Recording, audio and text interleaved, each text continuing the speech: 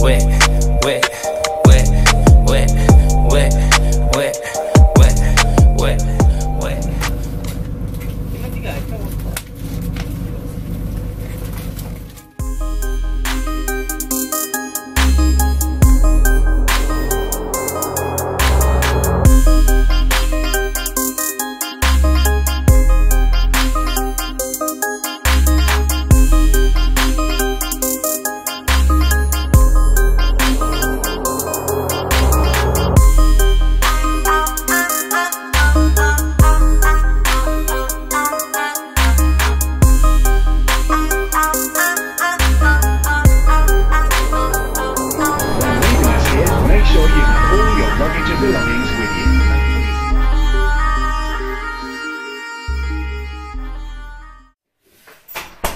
Like the most unflattering angle ever.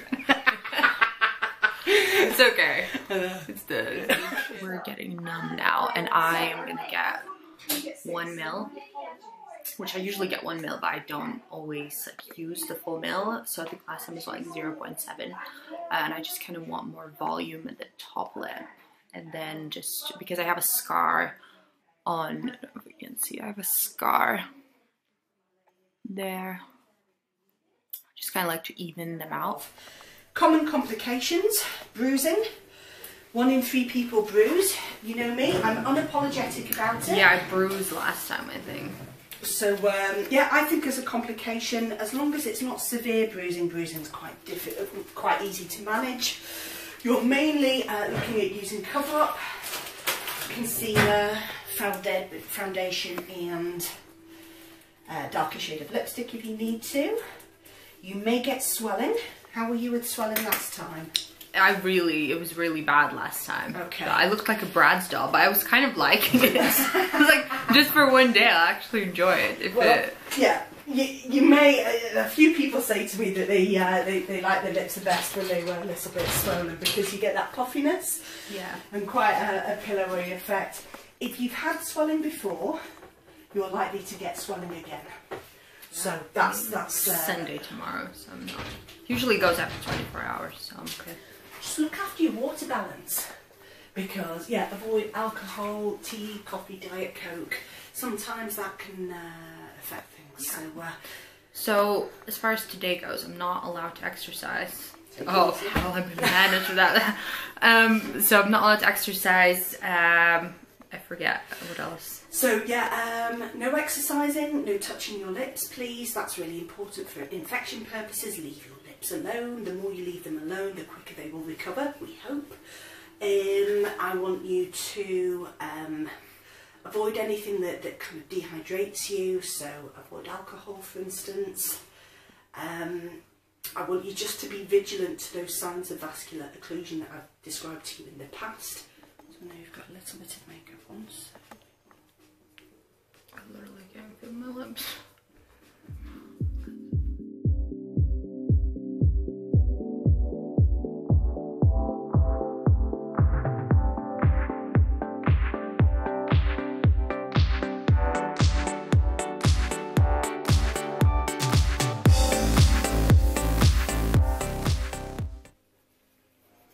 So what is this bit?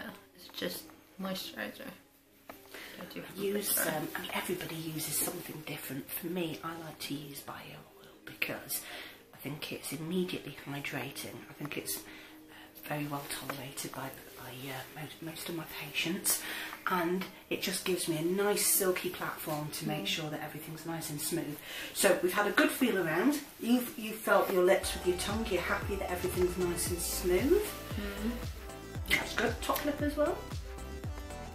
Still a bit numb, but it feels smooth, yeah.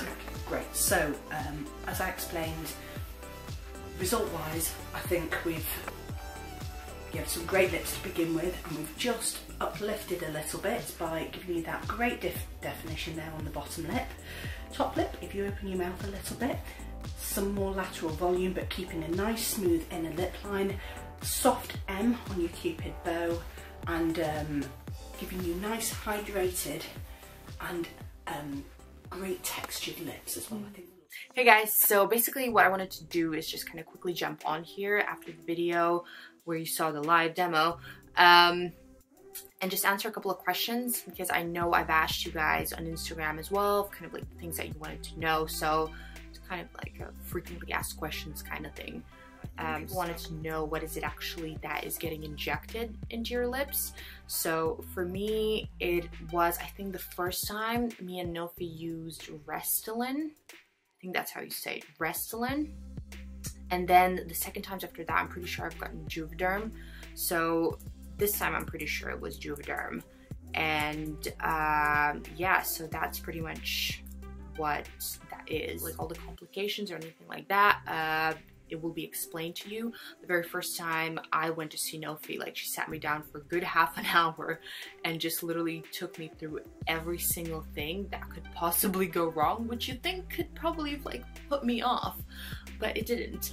But I'm really glad that she did, because like that genuinely meant to me that, you know, she cares and that she just, you know, really, you know, gives a crap about my face, and like that's really important to me. I just felt like, you know, she genuinely cared. So that's part of the reason that I always go to her. I travel like 2.5 hours to get to her, but it's worth it every single time, because I know I'm in good hands. I feel confident. I know that she knows what she's doing. So, you know, that's again really important to me when having someone touch my face. So some other questions were about the pain as well. So as far as the pain goes, really, you get numbing cream on, as you can see in the video. So I had the numbing cream on and I literally didn't feel any pain.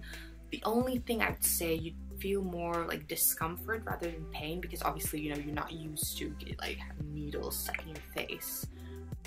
So I would kind of like describe that as like mild discomfort, if anything. You don't feel the pain, but you can feel the needles going in. So I don't think if you've ever experienced that before, you would know what that feels like. So it's kind of hard to explain, but I don't actually feel like any kind of difference, to be honest. I mean, I don't feel any like lumps or bumps or, you know, any kind of hardness. They don't feel different in that sense. The other questions were sort of about like the downtimes. I usually just try not to take any painkillers or any like medicine that will like thin out the blood, because obviously then you're like more prone to bruising. On the day when you get the treatment, try not to touch your lips. I think Nofi mentioned that as well. I try to just not touch them at all. I usually will try and schedule my appointment in the afternoon, so then I can kind of go to bed as soon as possible, and just I don't have to worry about kind of like not thinking and touching my lips by accident.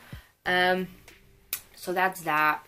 It's a kind of like a big difference from what my lips used to be honest. I used to just not have any top lip. I mean, if you go on my Instagram and you can scroll back, like way back to my pictures, you can see that my top lip was like really small.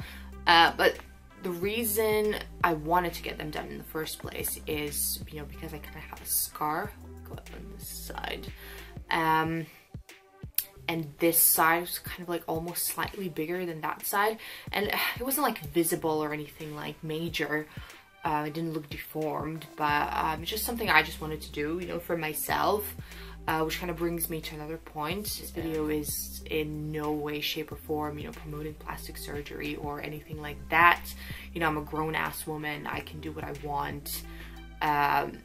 This video is not, you know, to encourage it. It's mainly for adults who, you know, are considering the procedure, who want to get it done and doing their homework, doing their research as they should. And yeah, just to kind of give a bit of like my experience, a bit more information if you are considering. So yeah, thanks guys for tuning in. I hope this was somewhat helpful. Maybe you've learned something. I'm gonna leave Nofi's details in the description. I'll probably put them somewhere in here. If you have any questions, you know, she is brilliant. Go ahead and ask her the questions. I'm sure she's gonna get back to you and answer them all. Yeah, so I hope this was helpful, and I'll see you next time.